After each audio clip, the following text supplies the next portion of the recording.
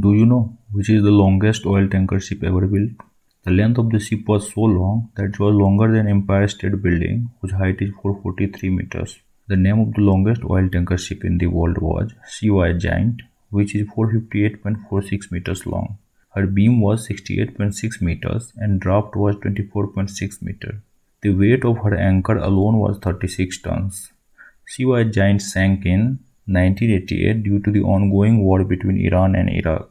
Later it was repaired again and got different names over the times, like Happy Giant, Zare Vikings, Knock Neves, Mont, and now this ship has been scrapped.